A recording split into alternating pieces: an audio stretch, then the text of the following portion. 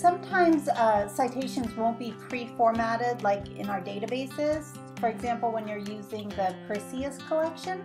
So I'm going to walk you through how to create your own citation using zbib.org. So if you find something you want to use about your subject on, say, Perseus, a lot of the information, an incomplete citation, will be at the bottom. So you go to zbib.org, click on Manual Entry, choose Web Page in this case, and you're going to go back to the source and look for the title of the document, 7 Against Thieves. It'll force you to kind of think about what you're looking at. Next we need the author. I think that's Aeschylus, if I'm pronouncing that correctly.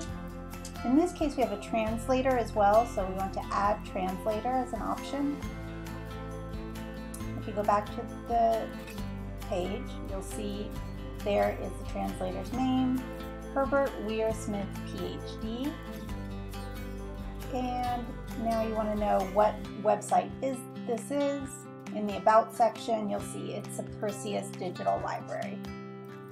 Next we'll look at publisher, and this will go back to the actual source information that we were looking at. And the publisher is Harvard University Press, and it was published in 1926. And you'll want to copy the URL, of course, and the date you accessed it. You can enter that.